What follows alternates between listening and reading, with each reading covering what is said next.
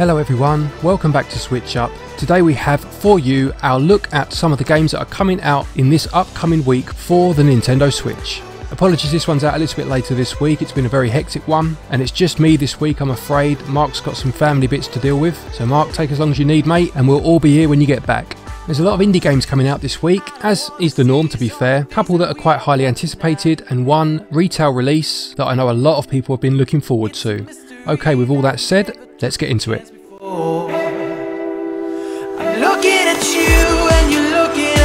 The first game then we're going to highlight this week is a game called Another Sight. Now this describes itself as a surreal fantasy game set in Victorian England. The game focuses on two main characters, being a teenager who has lost their sight and a cat, both of whom have their own unique talents, and you must use each of these talents to traverse various environments. There's no trailer on the eShop for this one, just a few screenshots, which is always a little bit concerning. I know it released on various other platforms relatively recently as well. What I would say is this one is very expensive and it will really need to justify that high price point.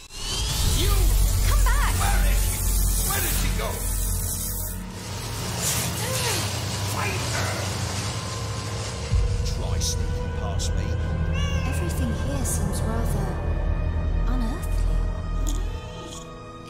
Is this another dream?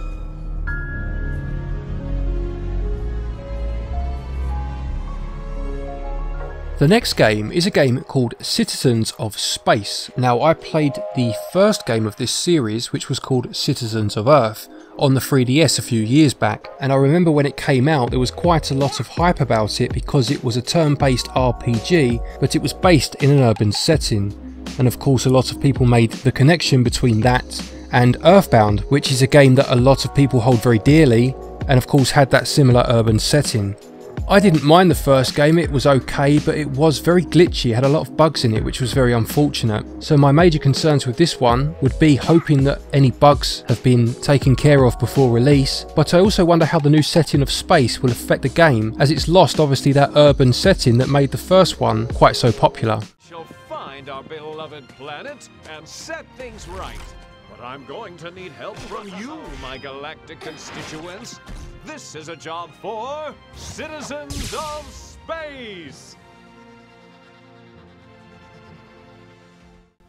Next game then, this is one that I know there are quite a few people interested in, and it's My Friend Pedro. Now this one sees you shooting anyone and everything in your path with a use of things such as slow-mo, bullet time, etc. But you also have a friendship, shall we say, with a banana. A bit like if John Wick was a greengrocer, I suppose. Mark's having a look at this one for review for us, so that review should be up fairly soon.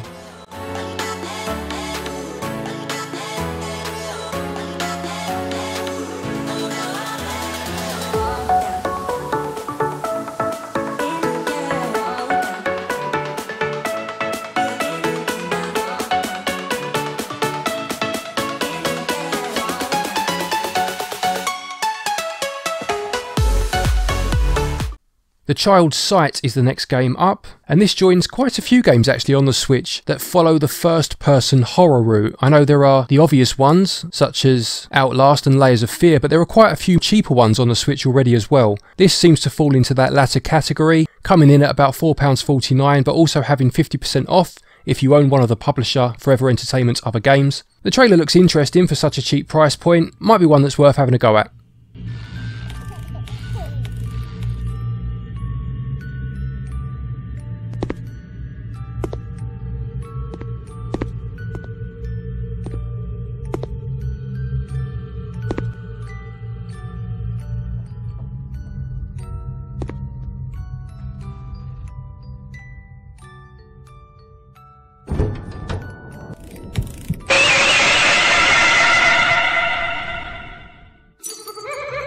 Okay, before we look at the next game, I just want you to do something for me first, please. I want you to put one of the following three options into the comments section below.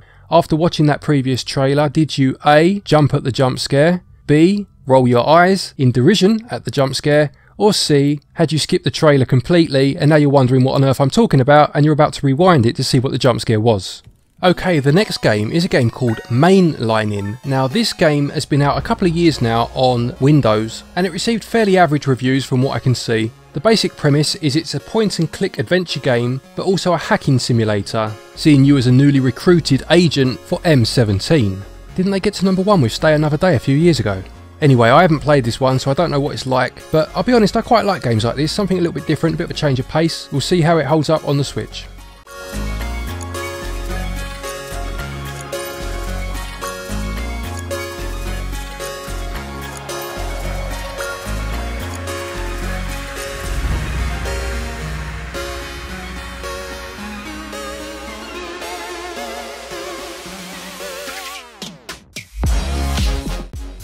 Catan is the next game that we're going to highlight this week. Now, I know only 2 things about this game. A, I know it's based on a board game, and B, I know it's very, very popular. I don't play board games very much anymore, and never really have played these sort of ones anyway, but I know there's a couple on the Switch already, and I know that people go mad for them. I can also see by looking on the eShop description that this one includes online play, which I know that one of the other games, I think it was Carcassonne, was criticised for not including, so at least this one has that online element too. Next up then we have Slender the Arrival, which is of course based on the infamous character of Slenderman. Now, I've never played any of the Slenderman games. I did download one of them on the Wii U, I just never got around to playing it. Maybe I'll give that one a bash this Halloween. The only other thing I know about Slenderman is he looks a little bit like my old headmaster at school.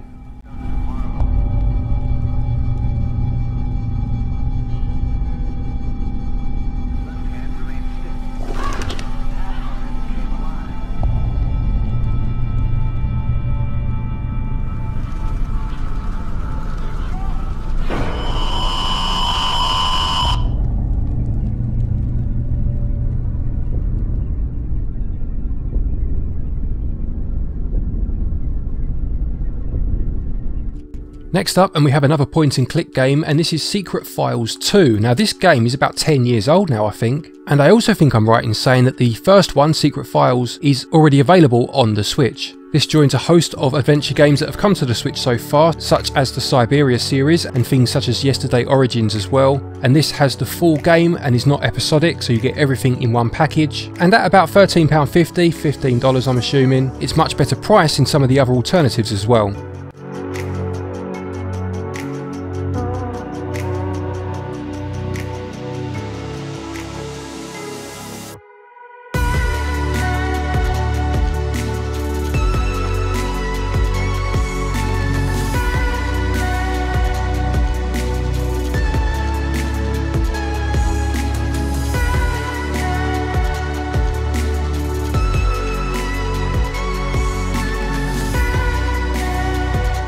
The next game is a game called Please Don't Touch Anything, and this again I think was on iOS and other platforms probably about 3 years ago now. I haven't played it, I don't play mobile phone games, so I'm not sure whether it's any good or not. Again, according to its Metacritic score, it received, I don't know, I'd say average to good scores, about 75% rating. It looks as if the game challenges you to a set of puzzles with the fate of a city in your hand, and it looks a little bit like another game that's on the Switch already called Keep Talking and Nobody Explodes.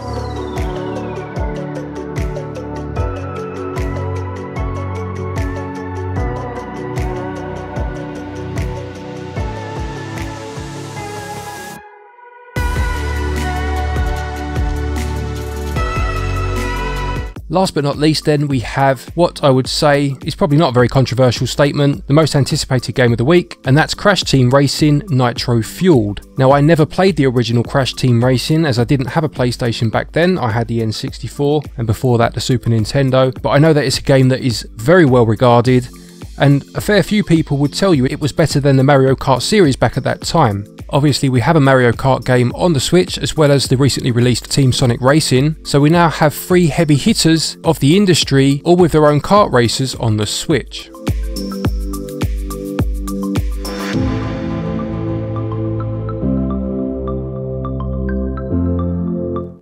Right, that's it for this week then. As I said, mostly indies, a couple of games that look fairly decent, one game that I know a lot of people will be excited for. Are you picking any of these up? Please do let us know in the comments section below.